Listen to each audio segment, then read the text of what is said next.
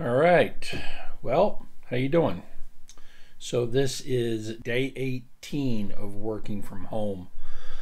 The company I work for, we were one of the first ones in Seattle to start doing the working from home. So the entire company is actually working from home right now. We have been since the 3rd. So we're actually looking at day 23, but don't include the weekends. So this is 1, 2, 3, day 18. Yeah. So it's gotten to be a pretty routine thing now. I get up, take a shower, get dressed like I normally would, go down the stairs, have a bowl of cereal, which is not normal because I haven't eaten cereal really at all in the past 15-20 years. I might have a bowl of cereal after, in the afternoon or in the evening or something like that as a snack, but I've been having my Cheerios every morning, so it's kind of different.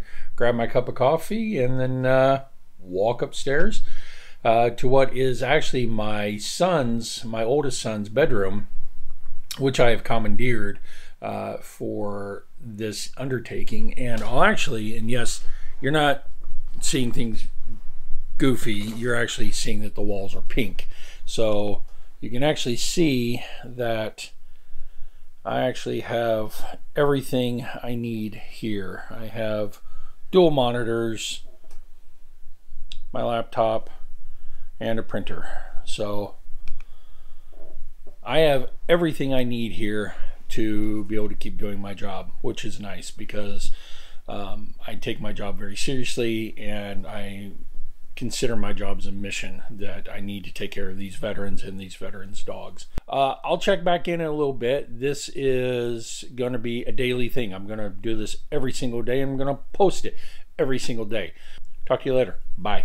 Right now I'm actually in a video teleconference with all the executives from the company that I work for.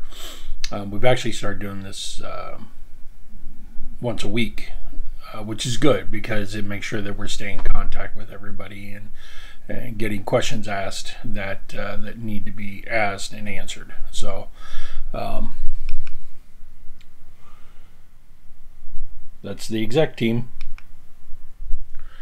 So right now I'm doing that, and then I'm actually working while I'm doing that. All right, well, I just got off work a couple minutes early. I have a virtual telehealth doctor's appointment here in a couple of minutes, so get to do that. Yay, never done that before. This will be kind of fun. So right now I'm just waiting for the doctor to show up. See? All right, well, that was fun. I kind of like talking to my doctor. He's a good guy. Let's go let the dogs out. Uh-oh. Uh-oh, who's that? Who's that? Who's that?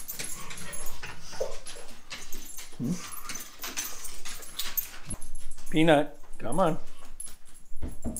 That's a good girl. I've got this GoPro mount, and we're going to see if I can't attach this bad boy to the back of the... Ooh, it's kind of hard to do this one-handed. All right. I'm going to see if I can't do this or put this on the back of the instrument cluster on the bike itself. So, oh, hey. So out into the garage we go. Woo! Color balance. All right. I don't know if this is going to work the way I want it to work. But I will say this. 100% gloves. I'm actually going to do a little review on these. Damn, love these. But that's later to come. And this is not a sponsored video or anything, so just get your panties out of a wad. So what I'm thinking is putting that right there, but maybe something like that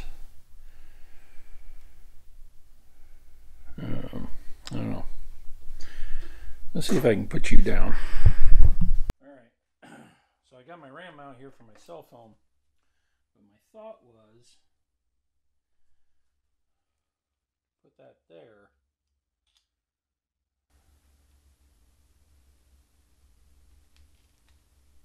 And then maybe putting that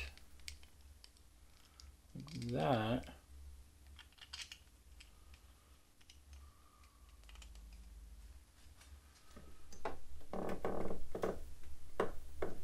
And then, so yeah, I think that might actually work, and I'll just put that right there. And then I can actually get some footage of me riding, and maybe even put the dead cat on there as well. Now, the question is, do I want to permanently adhere this thing to the instrument cluster? Because once it's on there, pretty much doesn't come off from my understanding, and I'm not real big on attaching things like that. I don't know, we'll figure it out. I'm not going out riding today anyway, but I can tell you this: furnace has to start right when I'm recording. Of course it does. I wonder if I've got 10 minutes for the footage yet. Oh. I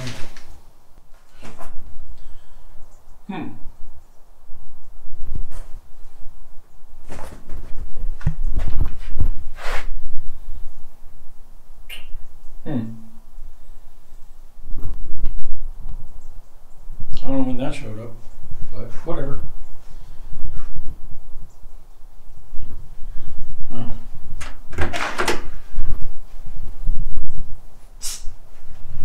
Nope, now I gotta bring this in one hand. That's how you do that.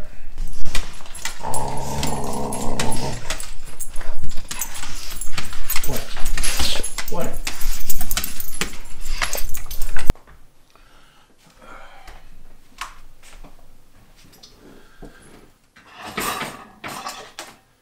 Well, because my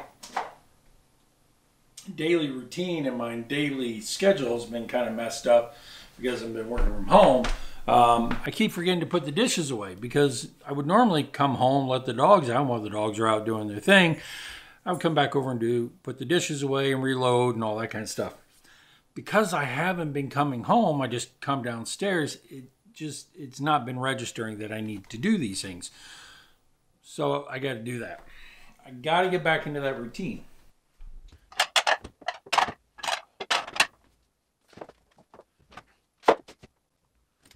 Are you going to follow me, or are you not? Guess not. Probably gonna make me some chicken for dinner. And I think I'm gonna make the wife soup, because she loves soup. So I don't know if you guys like cream of potato soup. Michelle loves cream of potato soup. What I'll do is I'll show you guys real quick how to make a kind of a cheater style cream of potato soup. You're gonna like this. All right, so I'm cheating this time. You're only getting one camera, but you'll be able to see the cutting board. Now, you're probably asking yourself, why in the hell did you just put a towel down? Well, here, I'll show you. See this? Kind of slides wiggly wobbly all over. Take a towel, fold it in half, kitchen towel. Hey, look at that. Doesn't move. Get yourself a pretty sharp blade.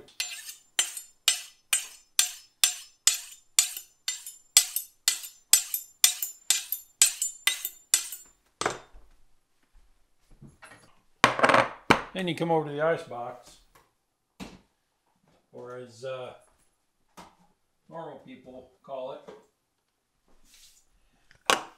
the refrigerator.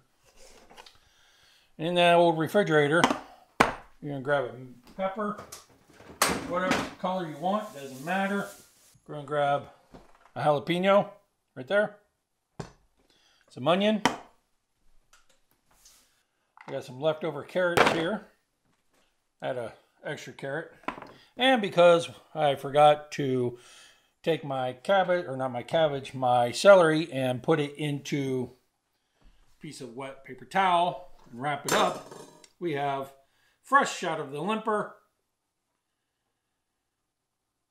Sad, sad, sad looking celery. Don't laugh. All right, got that off. Cut that part off.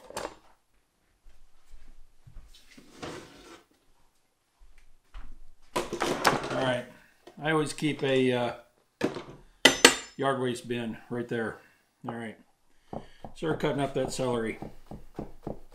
Now you can sit here and say, well, it's, you know, it's limp, it's not any good, whatever. It's still perfectly fine. It still tastes just like celery. Just a little flaccid. I said flaccid.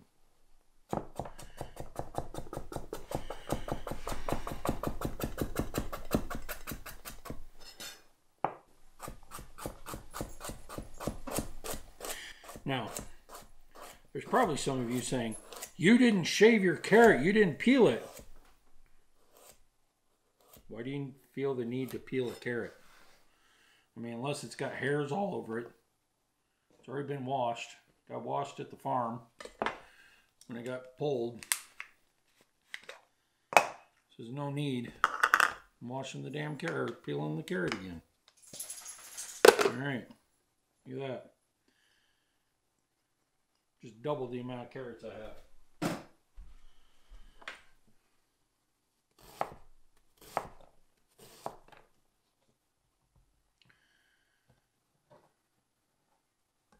Boom.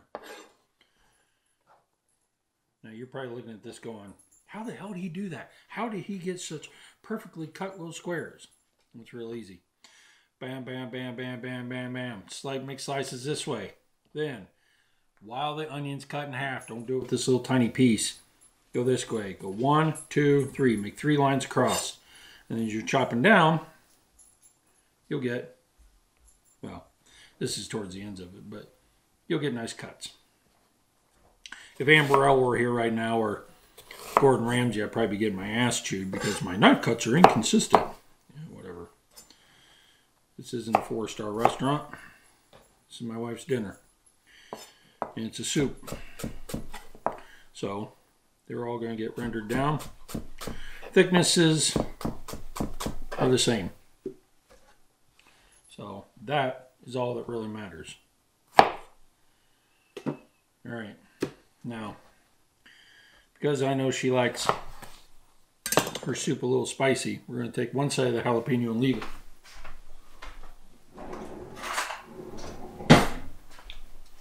We're going to take the other side and take the strawberry core and just take all that capsaicin and all those seeds and just pop them right into the yard waste bin. Boom.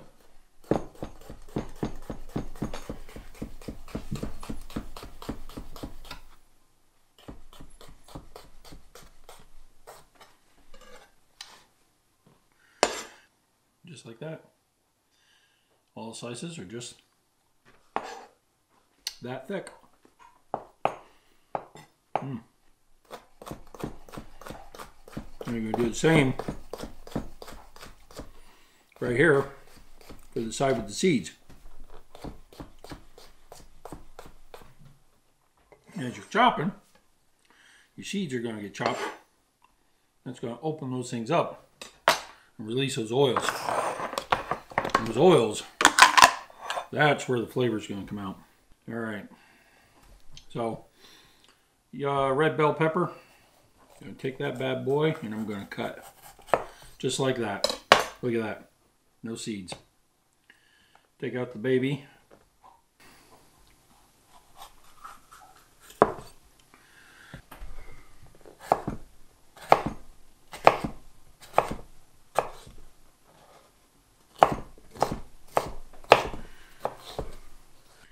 Easy peasy.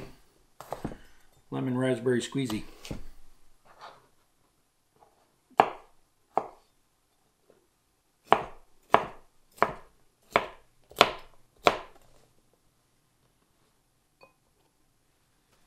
right.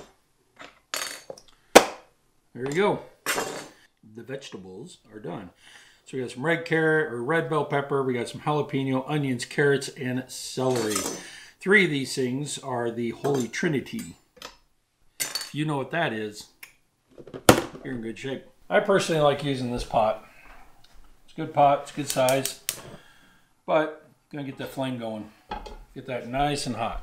While that's getting nice and hot, and get Kirkland's finest 100% Italian extra virgin olive oil. We're gonna have some Costco garlic, not sponsored. Costco sea salt, not sponsored. Some red pepper flake and some black pepper. That pan's starting to get nice and warm. Drizzle in some EVOO into the magic pot. Everything goes. I'm gonna let everything take a little dance.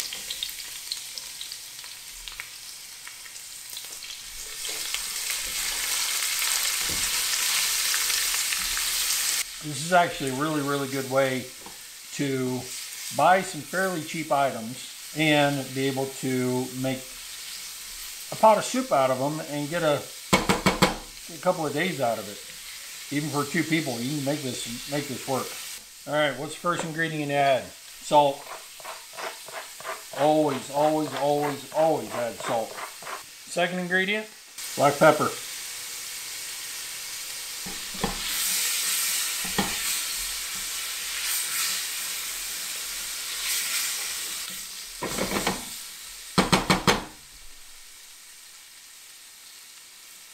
Our third spice, garlic powder.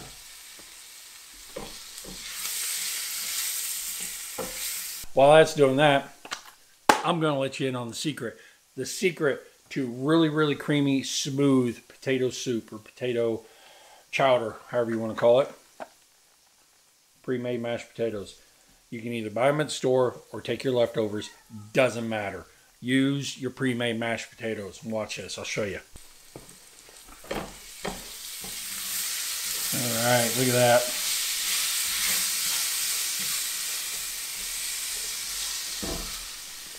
Okay, gonna open up these potatoes, then drop it in.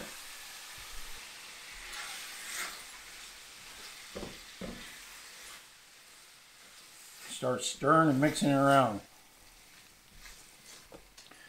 Get some half and half. Turn this heat back up just a little. This is where the soup starts coming together. Now, if you wanted, and if I really wanted to spend the time doing this, I would have chopped up some potatoes and parboiled them, and then put them in here as well. Look at that. Cream of potato soup, right there. That's all there is to it, man.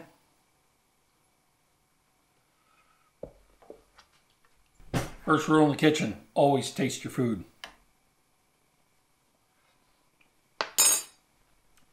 Oh, oh, oh, that's good. Oh, damn.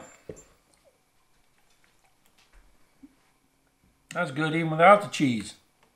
Oh, did I forget to tell you? We're adding cheese. Now, me personally, I don't like using pre-shredded cheese. The reason why is because the outside is kind of dry and they spray it with stuff to keep it from clumping and sticking. So, it still tastes like cheese, still melts like regular cheese. Just not a good choice. But Get a big old handful. Doesn't matter what kind you want. You can use sharp white, plain white, yellow, medium, doesn't matter. And you always have to make sure that you pay homage to the puppers, to the puppy god, and give them their sacrificial pieces of cheese.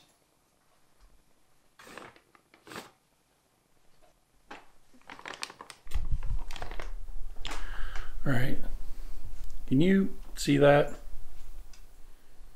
Yeah. They're waiting for more cheese. They're not getting it.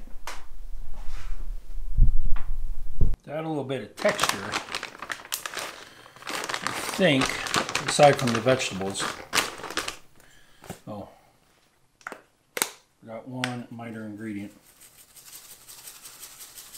I'm going to put some red pepper flake in there. Not too much. Just enough for a little color and a little flavor.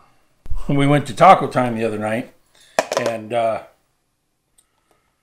she got a veggie soft taco and a chicken one. And then we both got fries, and if any of you know Pacific Northwest and Taco Time, their fries are tater tots. Take those, just give them rough chops, toss them right in there. So I chopped them up, I threw them in. It's just going to give a little bit of texture, a little bit of bite. Cheese is thickening up nicely. I think it's actually a little too thick. Always worry about that. I'm just going to toss a little milk in there just to cut it. Just a little. All right. So there you go. That is how you make easy cream of potato soup. Hope you enjoyed it. So we're going to, well, once she gets home, we're going to sit down and have some soup. I'm probably going to make myself some chicken and have a bowl of soup. And then we have an HOA meeting, and then we're not doing anything the rest of the night. We're just going to relax. I'm going to work on this, and I'm going to post it. And I'll see you guys tomorrow. All right? Bye.